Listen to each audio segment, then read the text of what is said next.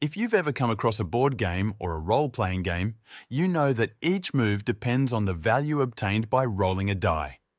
Depending on the game, dice can have 6, 8, 10, 12, or even 20 sides, with the latter being the most common and widely used among people.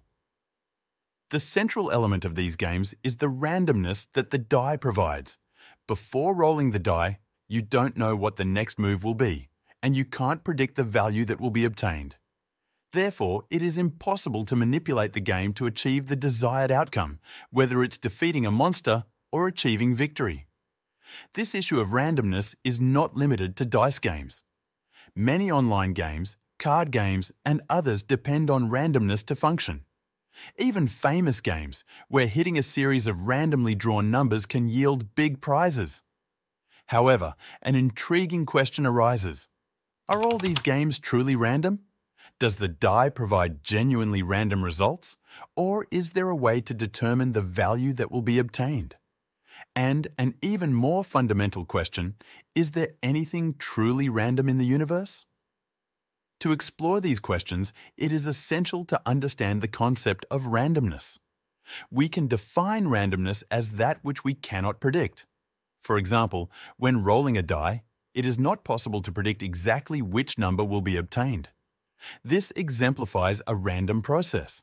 However, this does not prevent someone from trying to guess the outcome or getting it right sometimes.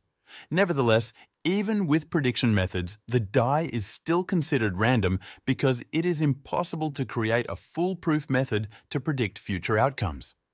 This distinction between random and deterministic is crucial. Classical physics, which describes many phenomena in our everyday lives, is an example of a deterministic system. Given the initial conditions, it is possible to accurately predict the future of a moving object, such as a ball thrown into the air.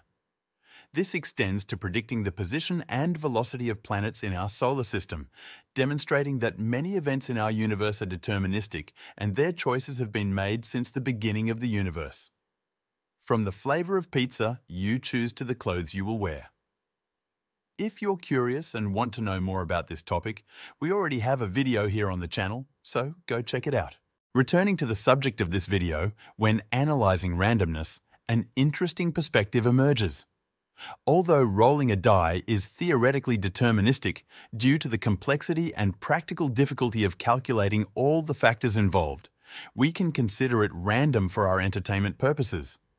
The same applies to random numbers generated by computers, which, despite being deterministic machines, can provide results difficult enough to predict to be considered random in many practical situations.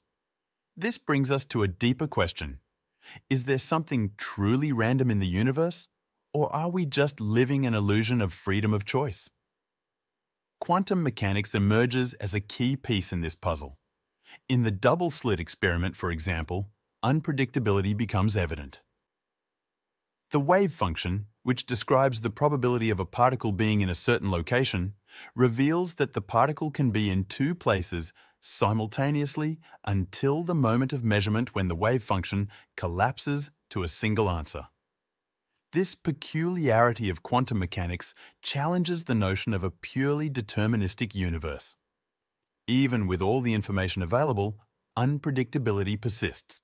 The question arises, are our lives predetermined since the Big Bang, or are we subject to the randomness of the universe? The discussion extends to the concept of free will, questioning whether our actions and thoughts are already determined from the beginning. Thus, randomness is not just a matter of entertainment in games, but permeates crucial aspects of science, politics, and even internet security. The complexity of randomness becomes evident when considering the importance of unpredictable passwords to ensure the security of sensitive data. While it is true that computers use pseudo-random generators, the practical difficulty of predicting these results makes them effective for many applications. Ultimately, the question of whether something is truly random in the universe remains open. Quantum mechanics offers intriguing insights, but the understanding is still incomplete. Einstein's phrase, "God does not play dice with the universe," reflects the scientist's resistance to randomness in quantum mechanics, which he considered an incomplete theory. Reflecting on the determination or randomness of the universe continues to be a fascinating theme, challenging our fundamental conceptions of how the cosmos operates. Thank you for your attention, and until the next video.